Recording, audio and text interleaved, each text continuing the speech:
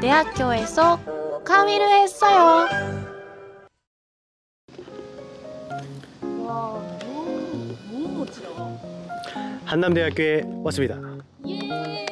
初 한남대. 한국의 남이って書いて 한남대なんだよね. 아 그러네. 私も 간지知らなかったけど. 그리고 거기 너무 구름아요. 저 연대 밑에 시작. 연대 밑에 시작. 한남대학교 축구부 우승을 축하합니다. 축하합니다. 오. 아 방금 키스를 하고 왔더니 여기가 빨개졌네. 아. 何してから来たの? 같이 있다는 브이로그 키스했다는 얘기인데. 오늘 저희가 대전에 있는 한남대학교에 왔는데 또 한남대학교에서 일본인 학생들 그리고 일본어를 배우고 있는 학생들한테 특강을 해달라는 연락이 와서. 자기 왜 이야기가 못해요? もしかして 한남대에元カノがいた? 그래서 지금 대전에 왔는데私 진짜 고지택이 너무 우리지. 왜요? 내가 대전 사람이잖아. 대전 출신인데 시고토 때문에 대전에 왔어. ちょっとレトロっぽくてめっちゃかっこよくない？なんかホグワーツみたいじゃない？ハリーポッターのホグワーツ。確かに美味しそう。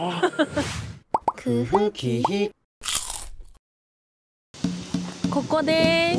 なんか美術館みたいじゃない？ 개가 보이. 역시 대학교お金が多いや。私立ですからね。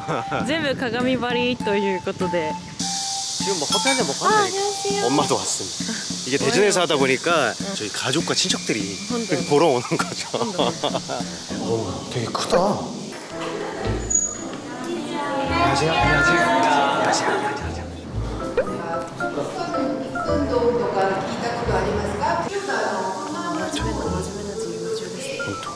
근데 생각보다 사람이 진짜 많다. 아.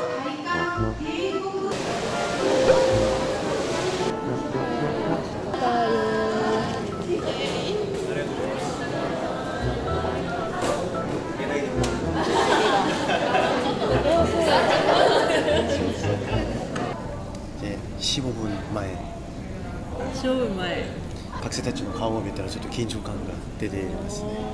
저도. 모든 준비가 끝났고 이제 시작합니다. 本日のですね、私が日本でお仕事をさせていただいた時ずっと見てた、日韓カップルの YouTuber さんなんですけれども、ハンボノっていうんですね。それで最近かなりブームな方々です。それでご紹介させていただきます。YouTube クリエイターのクッキーカップルさんです。皆さん拍手お願いいたします。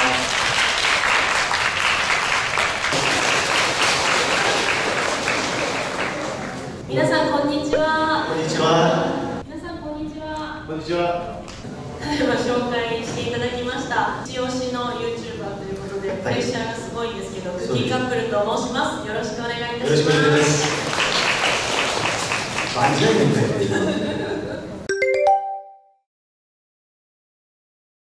今韓国語勉強してる人とかいますか？おお、結構。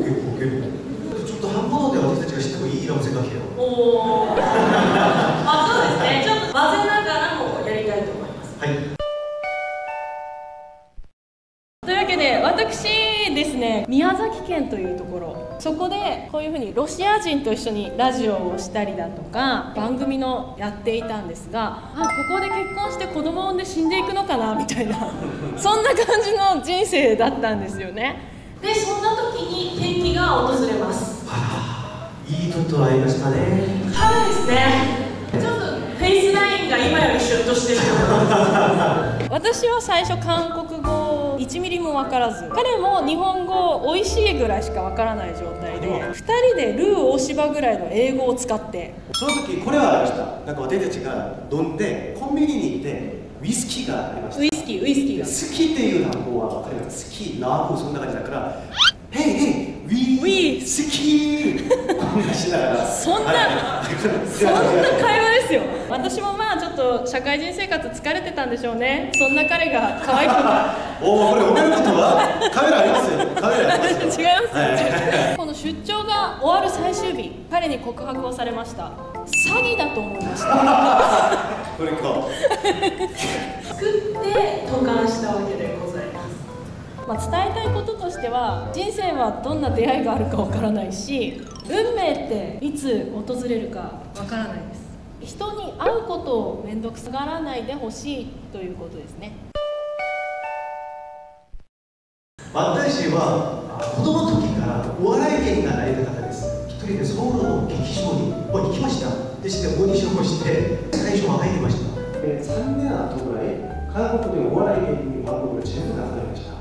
その時私これから本当どうしようって思っていましたけど、その無事に私が国際映画祭に参加をしました。で行って天使を当てる。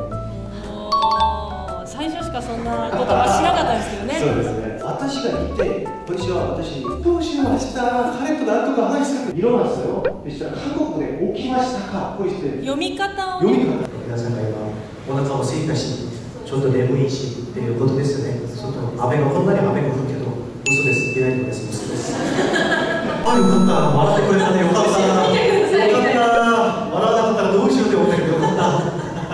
私が話したいことは3個だけどごめんなさい。自分が好きなことをしても今はいい時代だから何よりもそれを探したのがいいと思います。その時勉強したことは今は私に助けたね。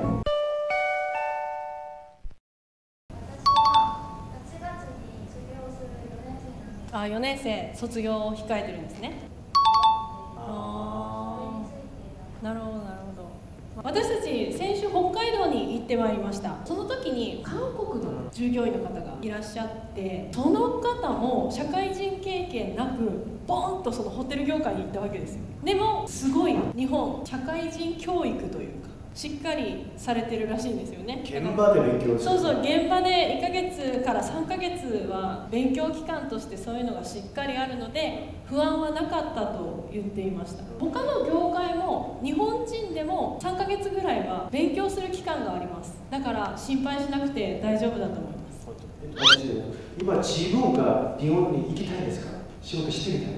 それから私は行った方がいいと思います。仕事がなかったらワーホリでも行ってみて、実際に住んでみたらまた違うのはあるかもしれないんですけど、絶対誰かと会ったりとか何が縁になるかわからないから皆さん MBTI って知ってます？知らない人います？自分では見てないのか。性格診断なんですけど、京志くんは P です。私は J です。P はまず行動。私はすごい計画して動くみたいな。だから今の質問の答えにもそれが出てたんじゃないかなと。これそれだったら私何？ちなみに MBTI 何ですか？J ですね。じゃあ心配を一旦計画で埋めてから行った方がいいと思いますよ。私が持ってるクラスっていうのは会話クラス。京志さんからないですか？ P ですか J ですか？計画 J ですね。バイバイ。J だったらバイバイ。どうしよう。はい。お願いします。日韓のカップルで介護やってますよね。はい。その中で組み合わせってどちらの比重が多いんですかね。韓国人の男性と日本人の女性っていう形なのか、逆の方。私の感じでは韓国人と日本人女性が多いと思うんですけど、実際はどんな感じなんですか？先生がおっしゃった通り、韓国人男性と日本人女性という形が多いですね。なんでですかね。そうですね。生ビールを飲まないといけないんですけど。先生飲みながら喋りましょう。多分私の中ではお互いの国の異性像についてのロマンっていうのがまず一つあると思っていて、韓国の男性が日本人の女性に見るリアクションの大きさだったりだとか、逆に日本人女性は韓国人に対してそ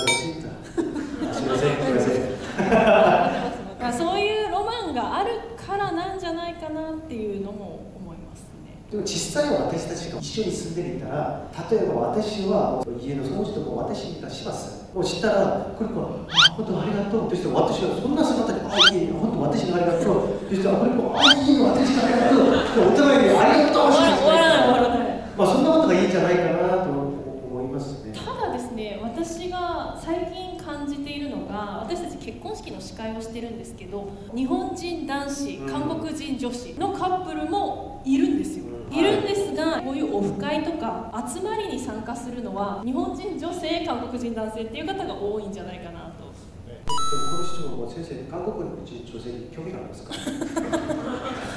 ありますちょっと不思議ですよ。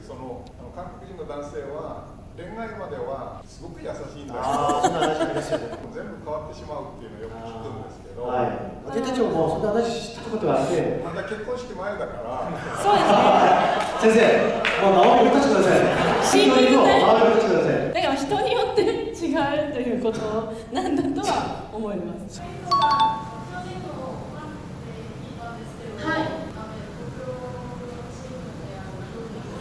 なんで九州出身なのに巨人が好きなのか。進撃の巨人を見たからかな。本当にお笑い芸人やったっていう感じなんですけど。まだ写真あるじゃん、写真あるじゃん。というわけで今日は1時間半ですね。長い時間ありがとうございました。ありがとうございました。もう結婚式みたい。結婚式。もう結婚式みたい。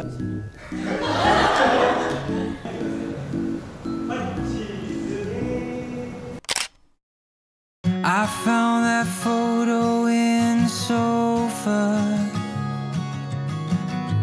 and it's from way back in '01.